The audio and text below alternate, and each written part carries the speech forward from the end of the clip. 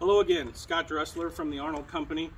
I wanted to show you 3 of the 9 positions that the Quick-Tach hopper gate opener can be used, different positions it can be used to open hopper gates.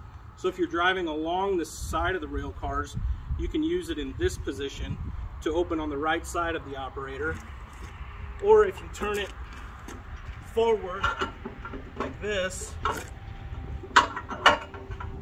it can go straight out in front of the operator, and then it can be turned all the way over here to be used on the left side of the operator.